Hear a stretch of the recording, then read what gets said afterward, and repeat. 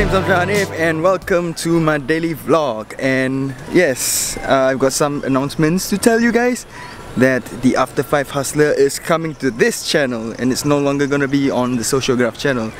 As you can see, we're on the way to go shoot the SocioGraf Show, which will still be on the SocioGraf channel. So hope you guys are gonna like the content on this channel and on the SocioGraf channel. If you haven't subscribed to my channel, subscribe now. If you haven't subscribed to SocioGraf's channel, go subscribe to SocioGraf. That's where all my more of my marketing and business content is gonna be. But this is purely gonna be about the hustle and still gonna be a daily vlog of my life and what I'm up to on a daily basis. So today we're gonna shoot the show here, or maybe further down the road, I don't know. It's kind of wet and the guys are kind of behind me. That's Andrew and Rizal walking from afar, and as always, I'm far ahead of them. Hi Rizal, welcome to the reincarnation of the After 5 Hustler on my channel. I'm in. Yeah. So the previous one was dead. Previous one is now a dog. So yeah, some explanation as to why we're gonna shift it onto my channel is because I don't know, why did we shift it onto my channel? So before it reincarnate, we went to hell or heaven? After 5:30 Hustler. 5 AM hustler. That's you!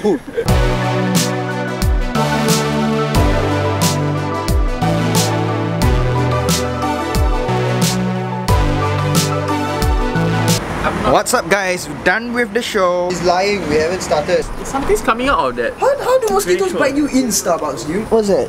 You see that part where the water comes out? Yeah? That big hole? Like things coming out of it. Oh no, that's probably a huge fucking breeding ground, dude. Those are bats, right? There's the bat cave. I found Batman. Na na na na na na na na Batman. Batman.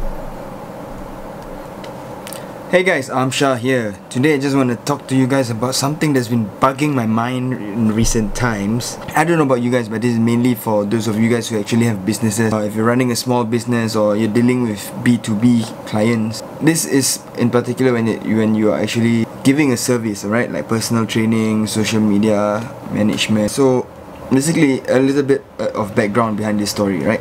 So I'm the founder of a social media agency called SocioGraf.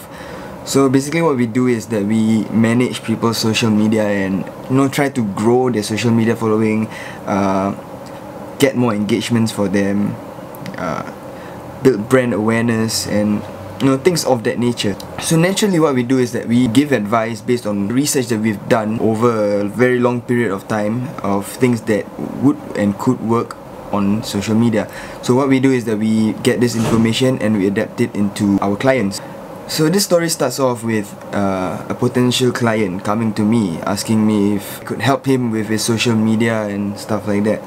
I was like, sure man, you don't even have to pay me in the first consultation or whatsoever, because that's what I do. I mean, I don't want to charge anybody in the first consultation, because if you're not satisfied with what we're giving you on the first time, then it's not fair for us to be charging you huge amounts of money which may not bring the results that you'd want. I have this kind of clients and potential clients who come to me asking for advice, and I will usually point them in the right direction. I'll give them my suggestions based on the research that we've done, and they're like, yeah, this sounds like a good idea and we'll do it.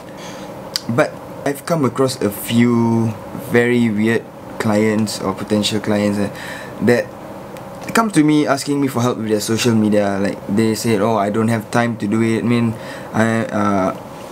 my social media has no direction, no aim. And so when I tell them to come up with a strategy, ask them about the branding and stuff, they're like, oh, it's just this, it's just that, there's nothing detailed. So I ask for details. I want to ask questions, to find out more about the brand and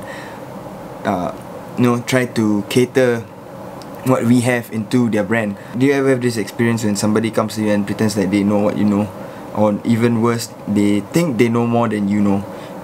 So that's what basically happened to my partner and I, Andrew. So we were at this meeting with a potential client, and we were about to give him strategies and ideas that he could use for his social media. And so we suggested our usual video, Instagram live, putting out content on a daily basis and everything. And he was like, yeah, I know, I can do that, all that, but I don't think Instagram like you know, when we give you suggestions, it's because we know these things. It's not because we want to tell you things, it's because we know these things work. Like, to be honest, man, SocioGraf, our reach has been increasing ever since we put out like almost daily video content. If it's not video, it's pictures. We rarely put out just words like that, because, you know, fact of the matter is people are attracted to visual things, and it's easier to digest. You don't actually have to read it. You're just listening to it and you see it like it's being fed to you. So, for example, you run a food and beverage business, right? You're dealing with F&B, dealing with drinks, you're dealing with food and stuff.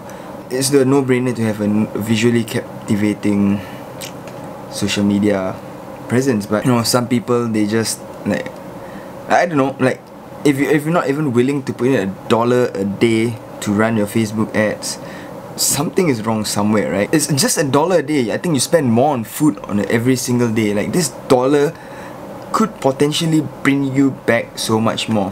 When I give certain suggestions to some businesses, they'll tell me like, oh, this doesn't work for my industry. Oh no, you don't know my industry. Dude, nobody knows anybody's industry, man. I came into the marketing world without knowing jack shit about marketing. I came to social media world knowing jack shit about social media. Nobody knows what goes behind closed doors or under the table or whatsoever. So every industry is dirty. Like I like to quote Gary Vaynerchuk a lot, and this is one of the quotes from him. Like, the market doesn't give a shit. It doesn't give a shit about you. It doesn't give a shit about me. And it doesn't give a shit whether I'm new or an old timer. If I've got what's good, I'm gonna get it good. And it's the same thing with you. Like, I keep emphasizing to my clients and everyone else that wants to work with us or works with us, I keep emphasizing that you should give, and I expect nothing in return. But they're like, oh no, it doesn't work in my industry, people are going to take advantage of me. So what? So what if people take advantage of you? I mean, it happens. It's happened to me. You have to be smart about it, you know. You have to choose who you want to give it to. Like, with all the people that I've given it to, sometimes I receive something back, sometimes I don't. I don't complain about it, I don't talk about it. I really don't care, because I want to give. Don't expect anything in return. It's that simple. Like, if you really, I don't know, maybe I'm just a different person, maybe somebody else is a different person, like, we're all different people. But I believe in the power of giving, you know. The more we give, the more we receive, even though we don't expect anything out of it.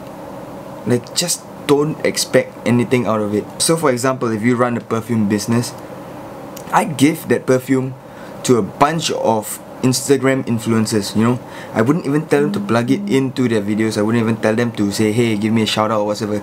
Just give it to them, and up to them if they want to throw it in the trash. I don't know if they want to give it to the dog or give it as a birthday present to somebody else. So be it. Man, you never know what's going to happen with this opportunity when you give. Sometimes nothing happens, but sometimes big things can happen. So I'd rather take the chances. You just put your name out and you keep giving and giving and giving and giving. Everybody's like, hey, have these guys like given you this thing? Yeah, I received this thing from them. Yeah, I keep getting things from them, and then they'll be obliged to it. But of course, don't expect that to happen. You gotta expect nothing to happen. So yeah, key takeaway from this video is just give and don't expect anything to return, and good things will come to you. After 5 Hustler out.